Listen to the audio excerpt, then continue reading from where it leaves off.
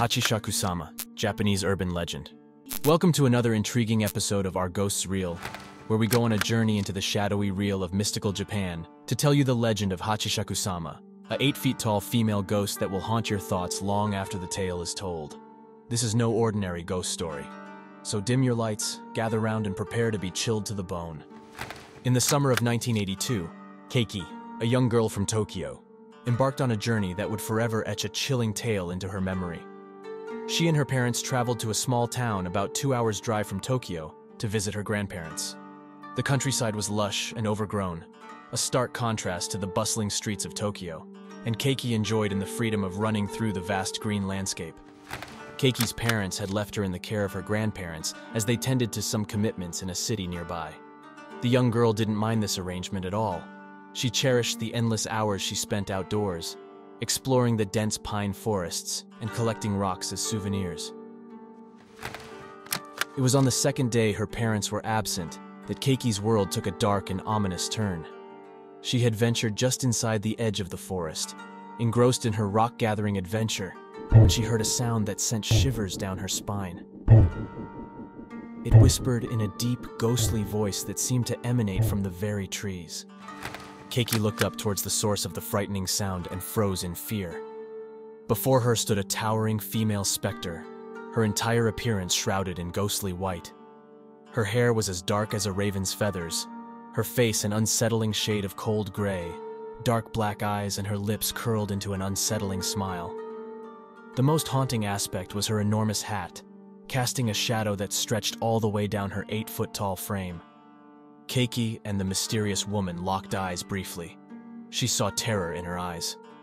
Panic surged through her veins, rendering her unable to call out. She could barely breathe, let alone make a sound. As suddenly as she had appeared, the mysterious woman backed away and vanished into the dark shadows of the forest. Keiki, trembling with fear and disbelief, raced back to the farmhouse and told her grandma about the chilling encounter with the tall white woman. Her grandmother, normally gentle and kind, was now grave and serious. She grabbed Keiki by the arms and demanded to know every detail of what she had seen and heard. As Keiki described her experience, her grandmother's eyes welled up with tears. Her grandfather, upon hearing the story, rushed to the phone to contact Keiki's parents. However, they were not at their hotel, and a message was left with the reception. Keiki, scared and confused, asked her grandmother what was happening. The old woman's face was filled with dread as she explained, "You've been chosen by Hachishakusama, the 8-foot-tall condemned ghost. Unless we can protect you, she will abduct you, just as she did with 7 other children in this area recently." Keiki's heart pounded as she struggled to comprehend the horrifying truth. "Who is Hachishakusama?" she asked, her voice shuddering.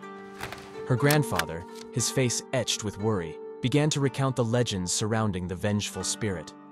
"No one knows her origins," he said, "only that she selects her victims by approaching them quietly, then chanting a particular sound.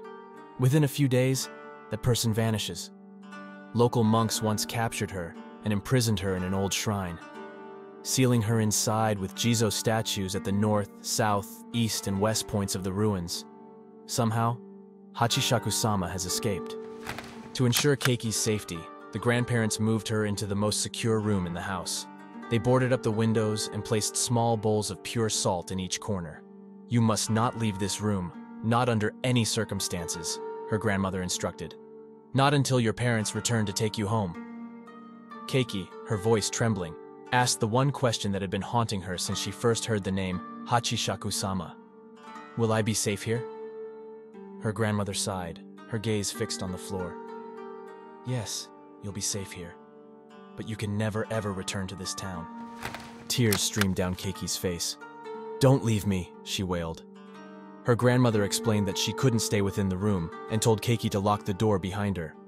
As night fell over the countryside, Keiki found herself alone and cold in the dimly lit room. She sobbed quietly, wondering when her parents would return to take her home. Several hours passed in the cold, lonely night, and Keiki's fear refused to subside. Then she heard her grandfather's voice calling out to her. "Keiki, are you okay? If you're scared, I can come in to keep you company. You don't have to be all alone. Open the door." Keiki moved toward the door, her hand trembling as she reached for the lock. But just as she was about to unlock it, an icy chill enveloped her. Something was terribly wrong. Her grandfather's voice, once warm and reassuring, had changed. It sounded different, unsettling. "Come on, just open up," her grandfather asked again, his tone demanding. "It's safe now." Keiki took a step back, her heart pounding in her chest. As she glanced to her side, she saw the salt in the bowl instantly turning black. The dreadful sound emanated from the other side of the door, like it wanted to come through the door. In fear, Keiki retreated to the center of the room, her tears flowing uncontrollably throughout the night, wondering what she did to attract this pending doom. After a terrifying night, morning eventually arrived. As the first rays of dawn creep over the horizon, a rooster began its daily ritual, announcing the arrival of a new day. And so did Keiki's parents arrive, who rushed to take her into their arms and into the safety of their car. They together left the countryside immediately, never to return. Back in Tokyo, Keiki maintained contact with her grandparents, but a lingering sorrow filled her heart. She knew she would never be able to visit them again, and they were too elderly to travel. That sorrow deepened when her grandfather passed away several years later, and she was unable to attend his funeral. That night, as Keiki lay in the dimly lit room, she clutched the phone tightly. Keiki's grandmother called her with a request to visit one last time. She had been diagnosed with cancer, and her life energy was running out. Keiki was torn and confused, remembering the terrifying night she had to hide in the dark room during her childhood. She hesitated, but her grandmother's voice, now frail and weak, insisted, "It's safe now. You're all grown up. I'm sure it'll be fine." Tears welled up in Keiki's eyes. She couldn't shake the feeling of foreboding tragedy, and her voice trembled as she replied, "I want to see you, Grandma." Grandma replied, "I'm sure. Come here," together with a hair-raising whisper. Horrified by this, Keiki dropped the phone on the floor. Memories flooded back and let her relive the horrific moment of that fateful night when she was alone in the dark room, feeling that fear again of that ominous night. Do you like this story? Did it give you the chills? And don't forget to subscribe to Our Ghosts Real. If you or anyone you know have any unique paranormal experiences, message us here or on Instagram, and we might feature your story. Until next time, sweet dreams.